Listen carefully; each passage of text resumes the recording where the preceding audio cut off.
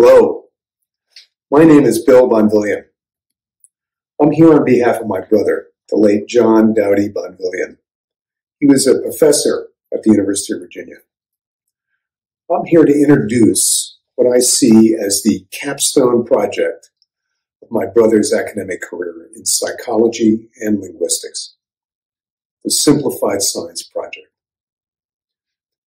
How is this work on Simplified Signs organized?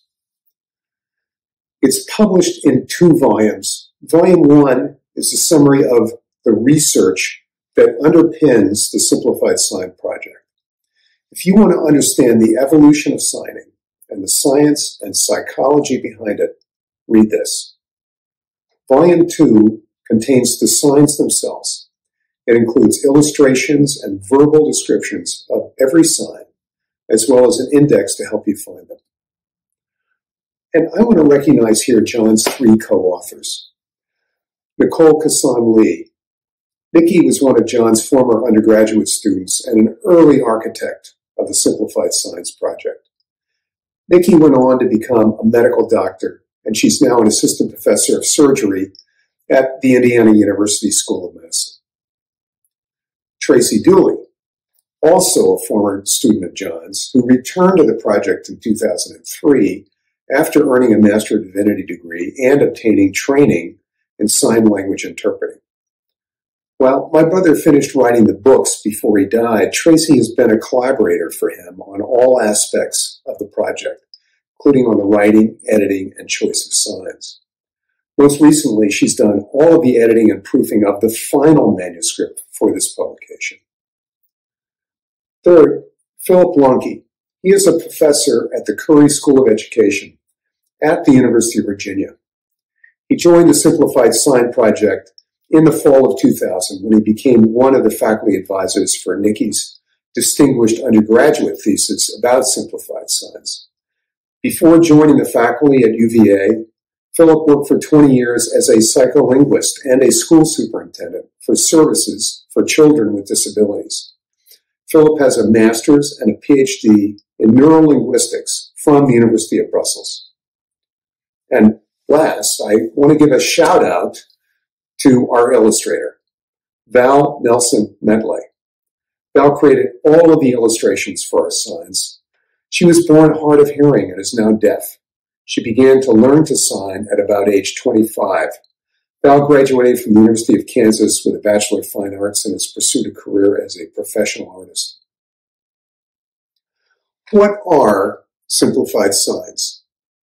They are a hand communication system designed for people who have difficulty with spoken communication, who don't have either the time or the ability to master a full sign language. The signs are designed to be easy to remember because they look like what they mean, easy to form because they don't use sophisticated positions or movements, easy to use because the signs are conceptual, meaning that one sign may be used for several words. So here, a demonstration might be worth 1,000 words. This is the sign for music. The sign is easy to remember because it mimics a conductor conducting an orchestra. It's simple to form because it doesn't require precise finger positions or hand movements. And it can be used to connote multiple words and ideas within the concept of music. So it can mean music, orchestra, or musician. It can mean sing, song, or singer. It can mean choir or concert. It can mean to play an instrument. It changes with the context. How did this Simplified Sign project come about? Well, the project really was the culmination of my brother's academic career. He studied language development and sign language, and he applied that learning to the needs of special populations that have difficulty with spoken communication. The story starts when John was an undergraduate at Johns Hopkins University, where he majored in psychology with a focus on cognition and language. When he went to Stanford University for his PhD, he developed a special interest in sign language. At Stanford, John worked with a friend and colleague, Penny Patterson, who was teaching the now famous lowland gorilla, Coco, to use signs to communicate with her human keepers. Coco learned and used some 1,000 signs. Well, my brother John spent much time babysitting for and signing with Coco. His own academic interests developed in the direction of the use of sign language by humans. Throughout his academic career teaching at the University of Virginia, he studied the acquisition and use of sign languages in a variety of contexts. He studied the use of signs by hearing children with deaf parents, by deaf children of hearing parents, and by many others with special communication needs because of autism, cerebral palsy, aphasia. The work brought John into contact with many talented and dedicated educators, including in our special education system. One very prescient one was Gail Mayfield of the Grafton School in Virginia. She urged John to develop a sign communication system that would better serve her special ed students who had difficulty mastering both spoken language and sign language. How are these simplified signs created? Well, my brother John was a careful academic. He was very careful and very academic.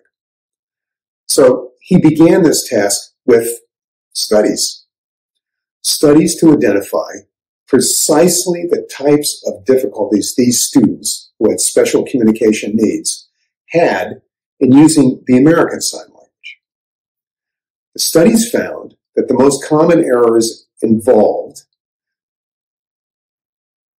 were about difficulties in making precise hand formations and signs that required multiple movements.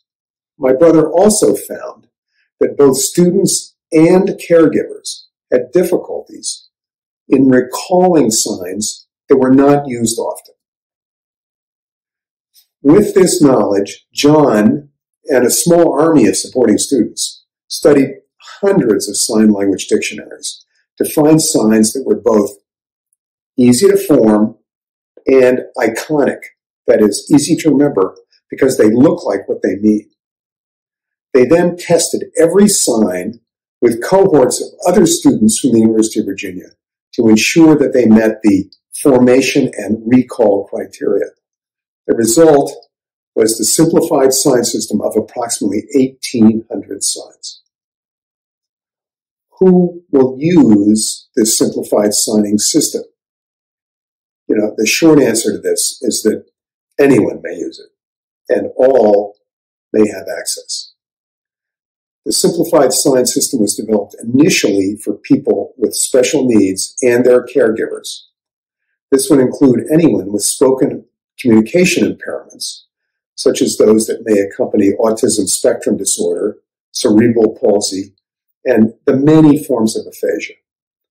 The system may be used anywhere, in special education classrooms, at homes, in hospitals. And while the simplified sign system was being developed, my brother found that people were using the signs in other unanticipated ways, such as to teach and learn foreign languages, to build vocabulary, to communicate with babies, to speak with patients in hospital settings.